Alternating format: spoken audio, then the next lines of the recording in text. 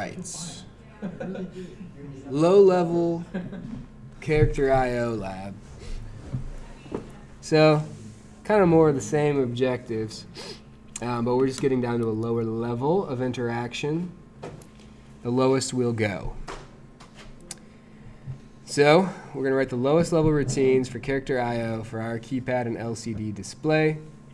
They include the putChar_LCD function and the getKey function, called from getChar_keypad in the last lab exercise you guys are probably feeling highly familiar with at this point. So this week it's two different. Oh wow, I don't know where that came from. That's funny. I think I pasted it on there on accident.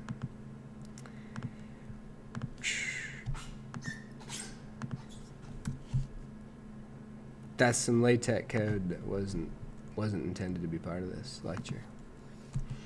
Yeah, so let's look at the two functions. So we write the two functions. We write a main function that tests them as usual, right? Is the main function just to be double in? Yeah, we'll call the higher level. We'll call double in, which we'll call the mid-level ones, which we'll call the low-level ones. Yeah.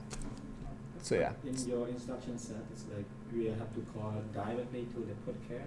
It's the individual call, not using the main function to call it. In this description here, or down. Page. It's like how to write the main function. Oh, well, we'll get there. Oh, do you mean like the whole initializing? No, this one is like if we make a main function, we have to call individual call to the putChar and getChar individually. Okay. Not use the Let's. main function or something like this. Well, we'll look at it again when we get there. I thought I'd had you guys do it from the higher level one. Yeah. Okay, but let's take a look. Let's take a look. So part one, the putChar_LCD. So the function putChar_LCD puts a single character on the LCD display. The character may be any in the ASCII code or any of the escape sequences described in exercise 1. So F, V, N, or B. The prototype of the putChar_LCD function is putChar_LCD, where the argument value is the character to be sent to the display.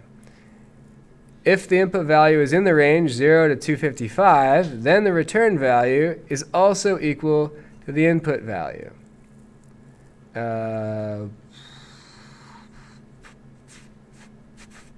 Yes, if the input value is outside that range, then an error is indicated by returning end of file. So putChar_LCD value, notice that these are ints, and so that allows us to put in not only ASCII characters, but additional codes that don't necessarily have to be interpreted as ASCII characters. But we could always interpret them as ASCII characters if we cast them as chars, right? So if you cast an int as a char, it'll try to interpret it as an ASCII. Your version of putChar_LCD will replace that in the ME477 library. Calls to putChar_LCD might be, for instance. I have one question about Yeah. this. Outside of the range, outside of that range. Yeah. What does it mean in this case? So, you know, so if you had one that was outside of 0 to 255, so like 256, for instance, would be outside of that range. So if you gave putChar, if you called, putChar 256, something like this. yeah, it would return EOF. Yeah.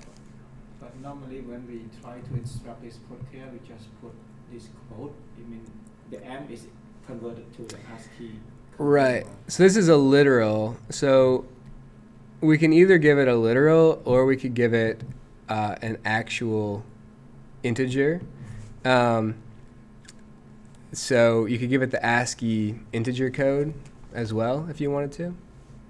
If you just put in the same thing on the LCD. Yeah, exactly. So this is a char literal, which has the value of the int. I don't know what m is. I don't remember.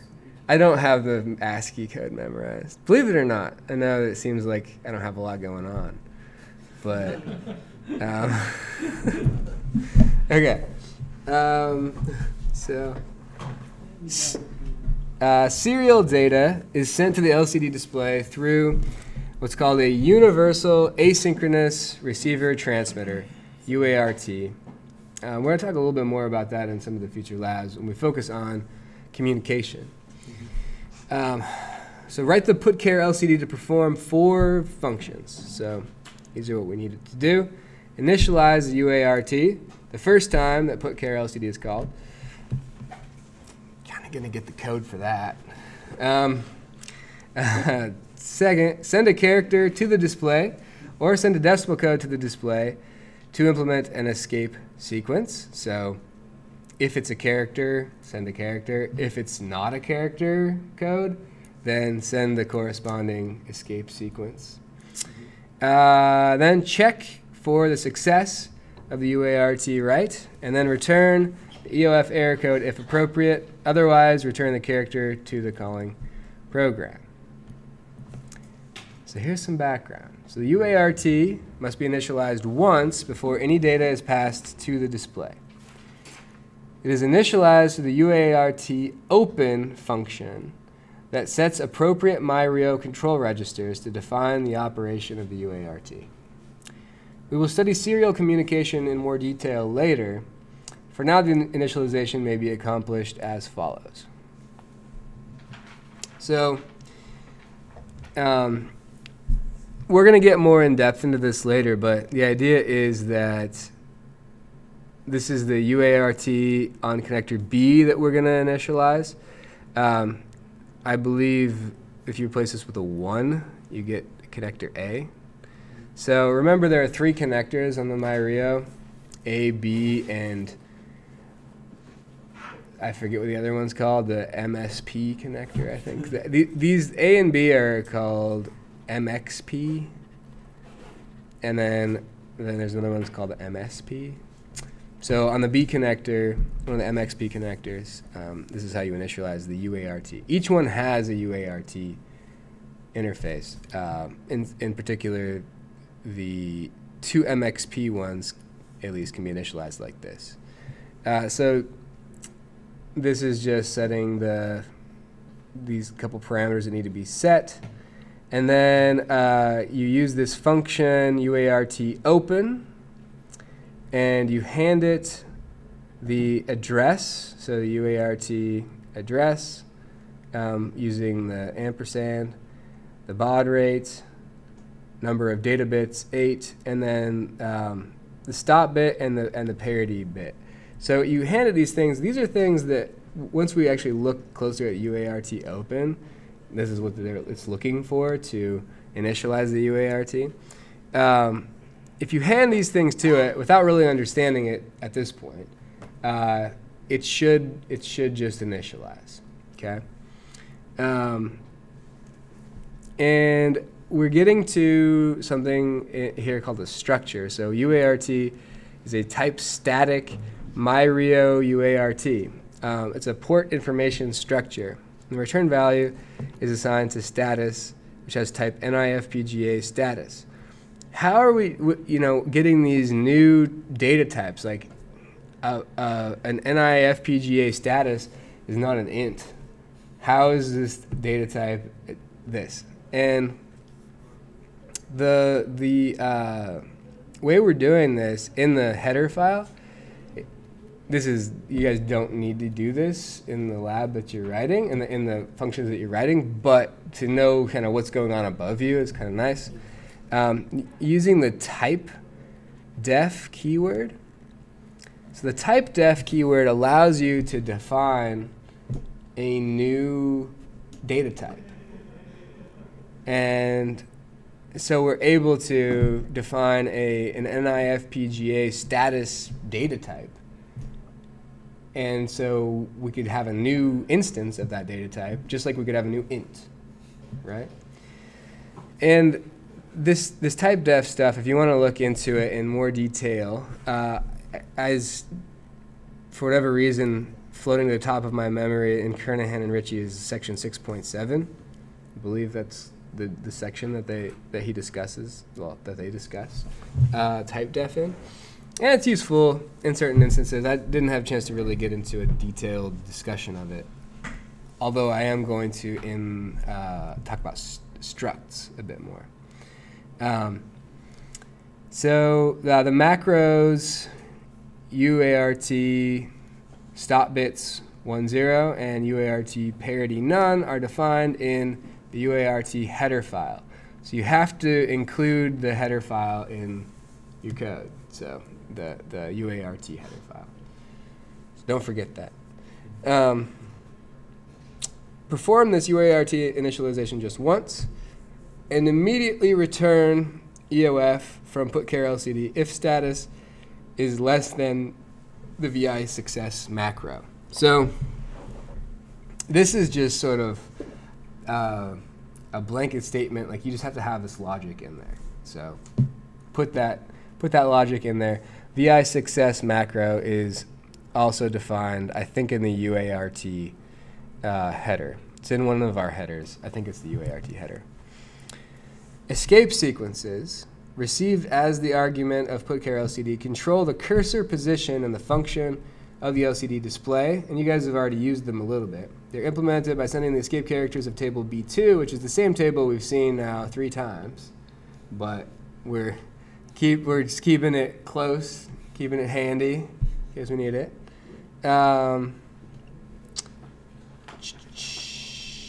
Good.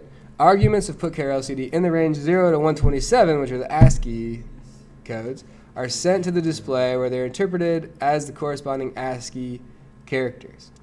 Other arguments in the range 128 to 255 are used for special control functions of the display.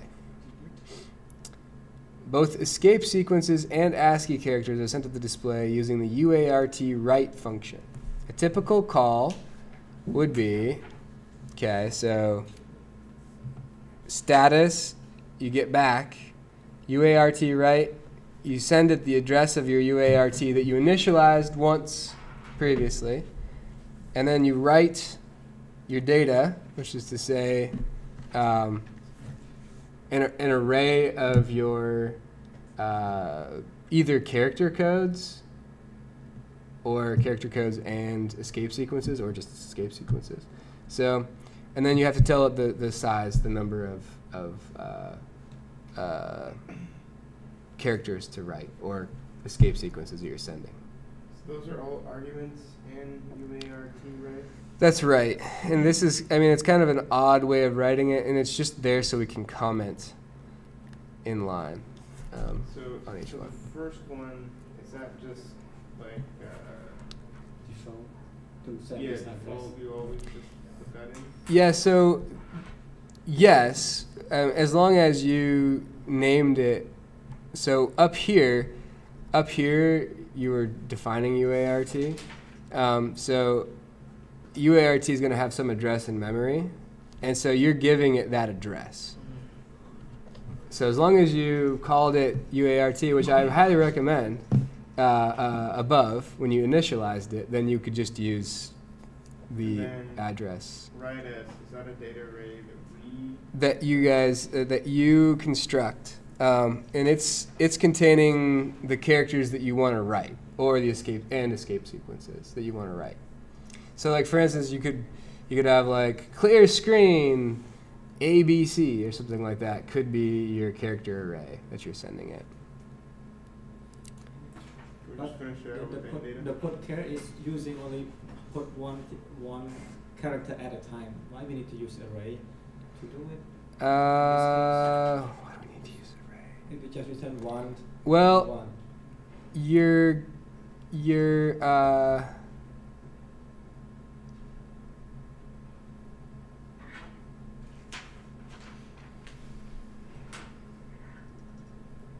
I think it's to do things like the delete. You're gonna have to, for certain characters, you might need to do more than one. If you have an escape sequence in there, I think it's just so you can do more than just that if there's a specific function you need. I think it's like with a delete key, for instance.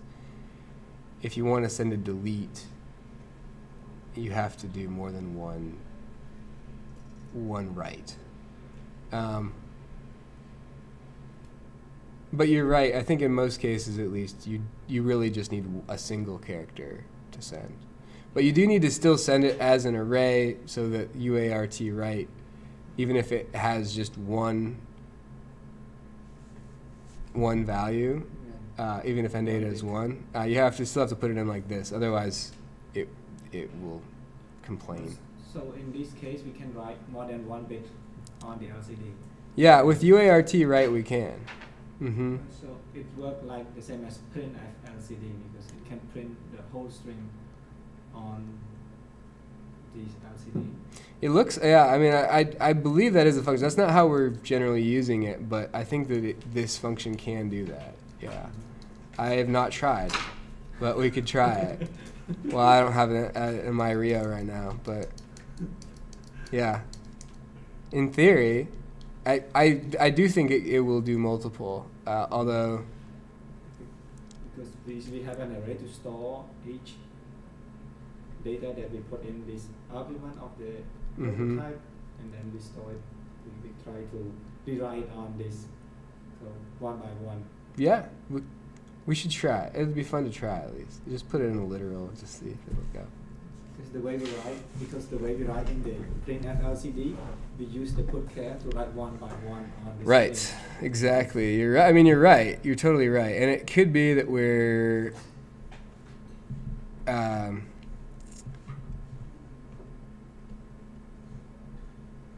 one reason why writing it as a separate function for each character kind of makes sense for us is that we don't have to do the initialization of this UART at the higher level. We just bury that in the lower level function so that we don't have to worry about it at the higher level. That's one way to think about why we might do this. I don't have a great sense of why we wouldn't use this instead of the putchar LCD from before. Yeah, for the whole string. Well, maybe we could construct it differently. I don't know. It's a good question. Something to think about. I don't really have a good answer for that. We initialize in the sub program. It's difficult because we have to initialize once. Why don't we initialize in the main and then just call it and as many times as possible, something like this. Yeah. Yeah, yeah. There's a point there. Okay, so good. Again, return EOF if status is less than VI success. So it's pretty much, when you have a lot of the code kind of given to you for this function, but this function, I'm not giving you guys the pseudocode for, but snippets for it. The next one the get key, I give you guys the pseudocode for. The get key is the fun one. Okay, so are you ready? You will write the get key function, which waits for a key to be depressed on the keypad and returns the character code corresponding to that key. The prototype is you don't have any arguments, void, and it returns the character. Your version of get key will replace that in the C library, because the C library standardizes get key as well. So a call to get key might be key equals get key. The keypad is a matrix of switches. When pressed, each switch uniquely connects a row conductor to a column conductor. The row and column conductors are connected to 8 digital I/O channels of connector B, DIO 0 through 7 of the MyRio as shown in figure B2. So this is what the keypad looks like. So we have our 1, 2, 3, 4, 5, 6, 7, 8, 9, 0, period, which actually for us is a blank on our keypad because I didn't have, I don't know, I could just write a dot on there, but I just felt like that was kind of janky, so I didn't want to do that. So then there's a minus sign, and the backspace, enter, down, up. Okay? Those are our keys. When we press them, what we're doing is essentially we're flipping a switch. We're turning a switch on, okay, that was off, that was disconnected. There's essentially spring-loaded switches. So when you press them down, you close the switch. When you release them, you open the switch, okay? These are, so just to be careful here, these intersections are not making electrical contact with each other, okay? So sometimes we would draw like going around or whatever to make that explicit. Instead, what this diagram shows is there's a dot that shows a connection between them. This is a good representation. Like we press on this one, it's connected to. Right. Yeah. So essentially, what you're doing is, like if you depress 1, right, then 0 and 4 are connected. If you press 2, then 1 and 4 are connected. If you press 3, then 2 and 4 are connected. If you press 8, then 1 and 6 are connected. So there's a unique state for each key that's depressed, right? And that is our sort of key concept here, is that electrically this stuff changes depending on which of these is connected. And that's how we're going to detect which key it is, based on these 8 digital inputs and outputs. Okay? So kind of describe that. So each channel may be programmed, so each of these DIO channels, each of these digital input and output channels, may be programmed to operate as either a digital input or digital output. Okay? So you can specify in code which one you want. As an output, the channel operates with low output impedance as it asserts either a high or a low voltage at its terminal. Remember, when we're working with digital electronics, there's really only 2 states, high voltage or low voltage. So on or off, right? So logical, either true or false, okay? So when it's considered to be an output, it has low output impedance, and it asserts either high or low at its terminal. And which it is, high or low, depends on how you've programmatically set it up. So programmed as an input, the channel has high input impedance, also called high Z mode, as it detects either a high or a low voltage. So when it's an input, just like any good voltage measurement input, you want it to be high impedance, right? You don't want to have it flow a lot of current through it and affect what you're measuring. You want it to be really high impedance, so that you read whatever high or low you're seeing, okay? Now, how will we detect if a key is depressed? Briefly, this is accomplished by driving as output one column to a low voltage, so that means digital false, with all the other columns in high Z mode. So we say, like for instance, maybe 1 will be the one that we'll do. So we say this is high Z,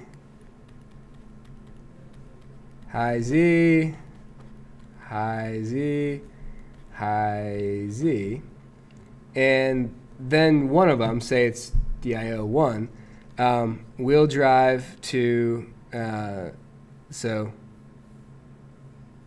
one column to low voltage, so it'll be an output now low. Low, I mean we press it. So this is how we'll detect if something is depressed. So we'll drive it to low. So all of these are high, and then we'll drive one of them to low. And then all of the rows are scanned, detected. If a row is found to be low, key connected to that row to the driven column must be depressed.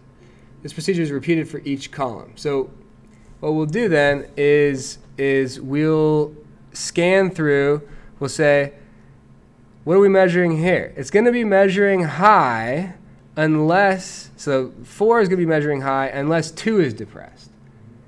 5 is going to be measuring high unless 5 is depressed. 6 is going to be measuring high unless 8 is depressed. And 7 is going to be measuring high unless the decimal point is depressed. So if we scan these and none of them comes back, then none of them are depressed. So if they're all high, we're good. If one of them, if 5 comes back measuring low, we know that 5 is what's depressed. How in the first place the DO1 is low? And then we set it first. So we set this to be the case. So we can control these. So we control these, and we set these to be that way. And then we say, okay, see if any of these 4, 5, 6 come back low. If one of them comes back low, we know which one it is, that we know which key is depressed. Then we go through each column. So then we'll say, okay, now we'll scan. So essentially we scanned column 1 first. Then we would scan, let's scan column 2. Let's just go back and just continually scan. So we'll set these so that one of them is low, and then we'll measure the other ones looking for low. And then it doesn't detect, go to the next one. Exactly. So we just keep scanning. Just scan all of these dial all the time. Yeah. Every column, every row have to find the same result and then return this one. Exactly. And as long as we're doing this quickly enough, we'll catch if somebody presses. I mean, if somebody is super quick, we might not catch it, right? So is that why we care about the UART? Because doesn't that affect the speed of it? Yeah, I mean, we can do this at a really high rate, so it really doesn't. We're fine. We're fine. We could do this. This would be because people's reaction when they press a button, it's hundreds of milliseconds I think oftentimes. this is a problem when So. you have the touch screen, because you don't have the button to up and down all the time. It's just many times as possible. Yeah. Maybe the delay time of this press. Yeah, I mean, as long as your time scales are significantly shorter than the user's time scales, for us, a millisecond is not very long, but for these computers, a millisecond is kind of a long time. So, I mean, for you, only having that thing depressed in a millisecond would be hard to do. I mean, I would venture to say impossible for us to just have it in contact for a millisecond. 2 or 3 seconds to press one button, because it has this bottom design is flip back. Yeah, and it also depends on how much spring is in the button and whatever. But yeah, we're probably good. So this scheme will work for us, and it's actually a really common scheme for keyboards. This is pretty standard keyboard electronics. Digital. I mean, what's nice about this is that they don't have to be geometrically. So our keyboard's got all these they're not all aligned, right? But electrically they could be, right? You could have them all in columns and rows electrically, so that this one's pressed and this one's pressed and it's shift or whatever. So yeah, our scheme here relies on you always using these as detectors and having one of these be our output at each time, and then scanning for seeing that low signal come back. Now, if we're going to use this logic, then essential to it is that a pull-up resistor is connected between each channel and the high voltage. So this is something that you see a lot in digital electronics, so-called pull-up resistor. And the idea is that, so I have a little footnote here. And a lot of these systems that are built into boards like the MyRio, a lot of like the Arduinos have these too. They have built-in pull-up resistors in them. So they describe that they have 40K pull-up resistors to 3.3 volts, and I don't know where my reference went, but that's to the MyRio spec sheet. So the idea is that unless a row is connected through a key to a low impedance, low voltage column, it will always read high. So if it's connected to a pull-up resistor, that means that the pull-up resistor delivers to it a high impedance, high voltage. And so it'll read high every time until it's connected to low, and then it'll read low. Because it's high impedance, high voltage. If it was connected directly to high voltage, then you'd have a problem because you'd be shorting out your high voltage. But fortunately, it's a high impedance to high voltage. And so you're going to read, it essentially switches the logic for you. If you had a pull down resistor to ground, it would read 0 until you connected it to high. So depending on the logic you're looking for, you can do it either way. And in fact, you can invert this completely so that instead of doing low here, you do high, and then you have these things all use pull down resistors. Works just fine. Of course, our MyRio has pull up resistors, so it wouldn't work just fine for us. But if you had that, pull down resistors, it would work fine too. You just have to go high instead of going low. Detect the high. And then we would just detect high instead of detecting low. So either one is fine as long as you can detect a change, right? So as long as when you're not depressing, it's high, and then when you do depress, it goes low. Good. So our strategy for get key is shown in the pseudocode of our algorithm too. So same as last time, I'm giving you this. There's a lot of loops in here, but it's just because of how we have to do our sort of algorithm for setting one high and setting the other ones, one of them low, and then going through it. So they've got a lot of loops, right? So initialize the 8 digital channels. So there's our, do it once thing. And then while a low bit is not detected, do this. So for each column, do. For each column, set the column to high Z. So the first thing we do is just go through all the columns, set them all to high. And then we're going to just set one of them to low. And then for each row, read it. And if that bit is low, then we'll break the row loop. Okay? What's with the nested for loop for each column? This one? No, that one and the one above it. The one above it. So for each column, we're gonna inside the loop, we're gonna set them all to high first, and then we're gonna set one to low. But we're gonna do that setting each of these. So we want to do that for each of the columns, right? So we have to set all of the columns to high, so we go through all the columns. And then we got to set one of them low, but we want to set each one of them low separately. So we have to do this. There's a double for loop there, right?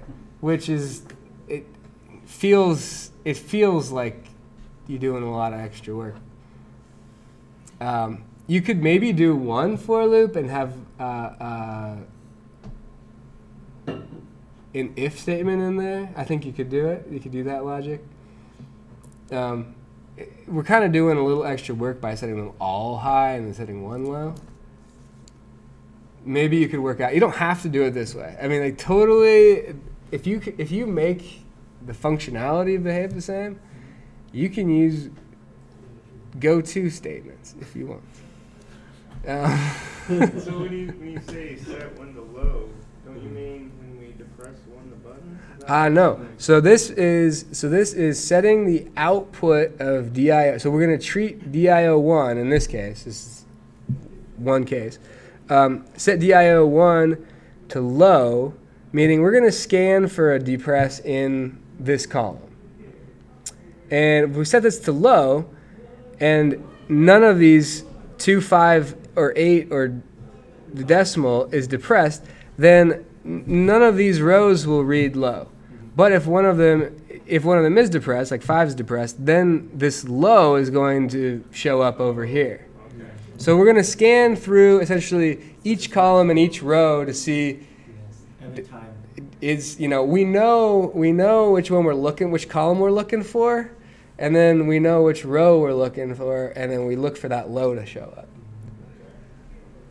So it's like, I'm trying to think of a good example. Yeah. It's like that one game, right? The Battleships game. You're just trying to. Yeah. It's not that great. It's like Battleships, but then you could like ask by column. It's like Battleships, but you're like. It's like Battleship, but you can shoot back maybe. So find a way to connect that. I don't know. It's like Battleships, but more fun. It's like more interactive. Yeah.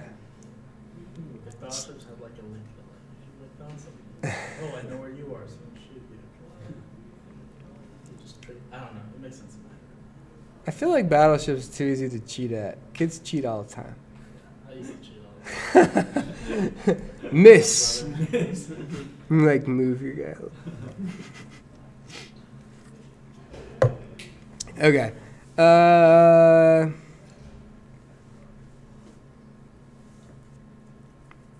Yeah. So we've got our low detection through this algorithm, right? And so we go through, set them all to high, set one column to low. We look for a row to go low. We scan through all the rows to go low.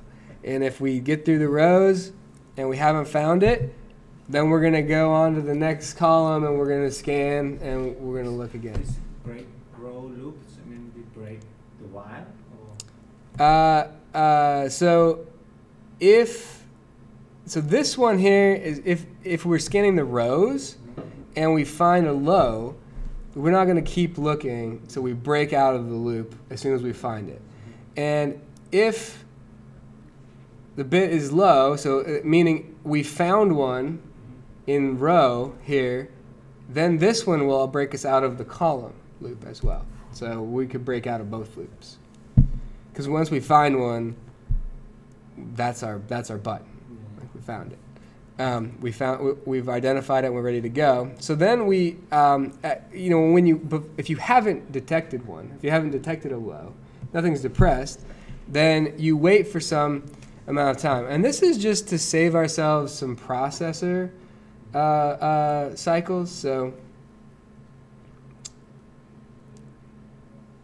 wait functions are often there. They're either there for some sort of timing functionality or to save ourselves some timing or some processor cycles. So that's Where you use like sleep. yeah. So this well actually we're going to write our own wait that has a certain timing associated with it, and then one of the next labs we decide how much time real time that actually takes. Wait, so we're gonna write a wait. Yeah, well, I mean, by we'll write it, I mean I'm going to give it to you. But the wait can be deployed there to wait in between column calls, and then we can also wait while the row is still down. So we want this thing to function like if we press it, we don't want to release the function until we release the key. So we don't want this thing to, for instance, give it to the calling program and have it print to the LCD until we let go. So we press down and then we let go and then it shows up. Why does that matter? I guess it's just a functionality that, I don't know, a lot of Git keys use. I don't know. That one isn't as important. Well, I shouldn't say that.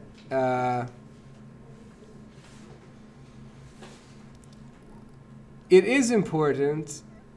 It is important if the calling program is going to immediately call get key again, because we would double up potentially, right? Or you could like repeat. I mean, if this thing calls, if it runs through that cycle really, really fast, then you could just fill up the buffer by like just pressing it for just like that.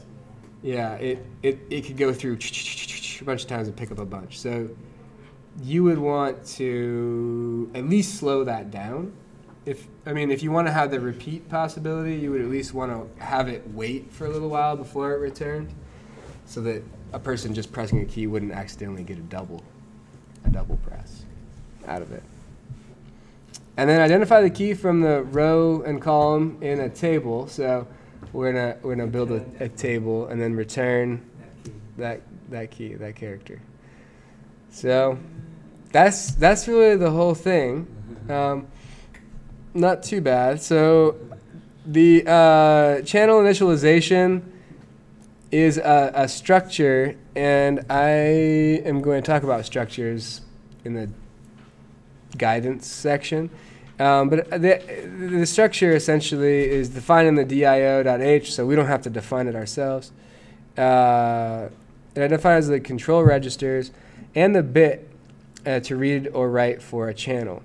And this is just something that is set up for us in the header file, so we don't have to worry about it too much, but just wanted to show you that that's what's going on sort of behind the scenes. Declare an array of myRio DIO structures, one element for each of the 8 necessary channels, in a loop. Initialize the channels as follows. So myRio DIO, we initialize, and then we go through the loop and we write to each channel. And notice that we've got this syntax, we've got the periods, and that is a structure syntax. And we'll talk about that syntax at the end. But essentially, if you guys have seen, what are they? MATLAB calls them, do they call them structures? Yeah, structs. Yeah. So MATLAB structs, if you've seen MATLAB structs, I don't know that there are any major differences. At least they're very similar. And then it uses the same syntax of using the dot to access stuff. So you can name stuff inside of them, and you can access it later. So you can have an array of structs, and that's what we've got here. You access array elements I, and then you take the .dir variable from it, and what we're doing is we're assigning to that in this case. So this is another sort of snippet of code that is kind of provided to you so that you don't have to thrash around too much. Again, the symbols are shown. Symbols shown are defined in the DIO header file. This one we will not come out with this code. I'm like sure. Yeah, there's some of this stuff that's just really well, and some of this is also given. So when you get your embedded computer, a lot of times it comes with a lot of C interface drivers that come with it. So like to interact with certain parts of it, there are some built-in aspects. So the UART stuff for the myRio came with a bunch of C header files, and so yeah, it's not like you have to write them all from scratch every time. So a lot of times whatever the embedded computer that you get comes with header files that define these things, so you don't have to do it. So you mean nice. this kind of code can be the manual of this hardware that we bought? Yeah. So it depends, but if they're expecting you to be able to program it in C, which for any embedded computer, that would be the case. They would expect that. So yeah, it would come. The header files often come because otherwise, somebody getting something to actually start working on it is a huge amount of work that you don't even, I mean, just getting a keypad to work with it would just be an incredible feat because you'd have to get the UART stuff, initializing functions all written. So they often come with those, and then you have to write for your specific piece of hardware how to do an interaction, but it'll do an initialization of the UART communication for you, or it'll give you the function, so that you just have to hand it the address and it'll just go. So it's very rare that you'd have to start totally from scratch to do the I/O drivers. And even in this case, even though we're going to a very low level, like we're reading digital inputs and outputs to determine which key is being depressed. Like that's a very low level driver. But we at least don't have to write our own initialization of the UART interface for this device. I mean, that would be another level of work to do that we're fortunate enough not to have to do that. But that's common. A lot of these things would come with a header file that would let you do that at least. They don't know which keypads you're going to connect to, but they do know that you're going to use UART for something, right? So they can at least write those ones for you. So it depends on manufacturer. If they manufacture this electronic device, they have to come with a driver or this. Yeah, a lot of times they're going to write a driver. So when you get an embedded computer, a lot of times that embedded computer, that maybe like the system on a chip or the full board, whatever it is that you've got, is going to come with some interaction of like how to write to this pin, like a C header file for like the DIO, digital ins and outs, or the analog writes, so the analog reads. It'll often have those built in. Otherwise, it's really hard to do. You have to start writing like assembly code to interact with their product, which most of the time people aren't willing to do. So, for example, this microphone, is there any chips on it that we can communicate with our PC? yeah, there absolutely is. So it has to do with the USB communication, and so there's going to be an interaction driver there now through USB. Now, if you want to interact with this thing, I'm interacting with it through the operating system. But if I wanted to interact with this thing in a sort of custom program, and probably there are no inputs to it. But if I wanted to access like the digital ins that I can get, the digital outs from this, the drivers might exist. They probably exist to interact with like C, for instance. There's probably some C header files for it. A lot of times there are, because a lot of people at the operating system level are going to write the driver in C. So probably it's going to come in C. Most of the time you're safe with it's going to come in C, but you don't know for sure. It could come in anything. And they may not give it to you either. So they might just not like some guy messing around with trying to hack into their devices. Sometimes they'll hide that. They won't give you source for it. But if you're a developer, a trusted developer with them, then they might let you. Yeah, because for example, if you build another device, not a computer, you want to connect this microphone to the musical device. Right. And just wanted to recognize and take the input device. Exactly. So if you don't have a driver written for like your Arduino for this USB microphone, then somebody's got to write that driver. And sometimes you can adapt one for that was made for another type of machine. Yeah. So it does depend. So let's try to finish this up. We're getting close. So the channel I/O input.